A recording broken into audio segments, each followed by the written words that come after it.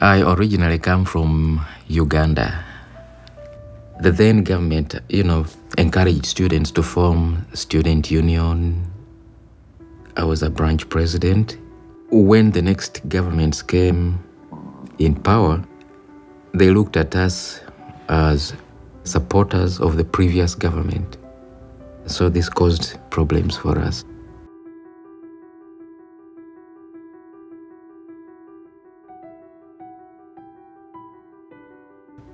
I was kidnapped by some security agents, and for 3 years, I was in detention in Uganda. The conditions I was in were terrible.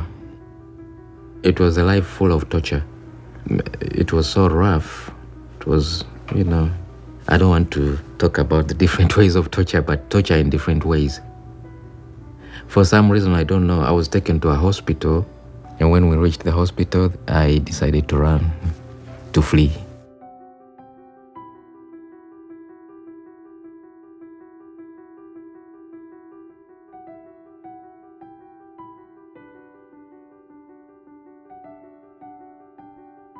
I was taken to a detention center now, south of Chicago. Told me to take off my own clothes and put on those suits, the pink jail suits.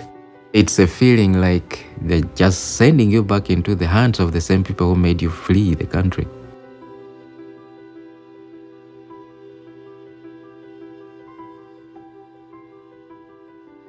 I knew if he went back to Uganda, he was definitely going to die.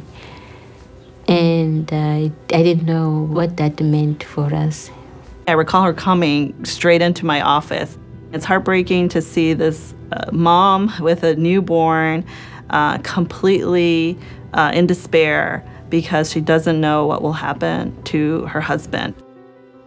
The detention of asylum seekers is particularly problematic. To detain them and confine them can trigger some of the psychological reliving of what they have previously experienced. She fought hard and she made sure that George comes back home. Good, how are you? I'm okay. Oh, how are you? Been here since 2007 and the community is great. They have made us feel accepted, feel loved, and they've been very supportive.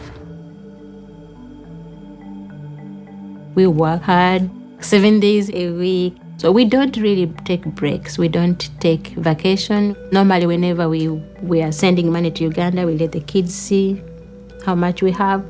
And we negotiate with them. Should we send school fees to somebody to go to school, or should we sign up for a soccer? And I think they have been watching how we live, and they appreciate it. I can't help but feel pride that I played any part in their being able to be here in safety. And so many of the immigrants that we receive in the United States are some of the best of their societies, of their home countries.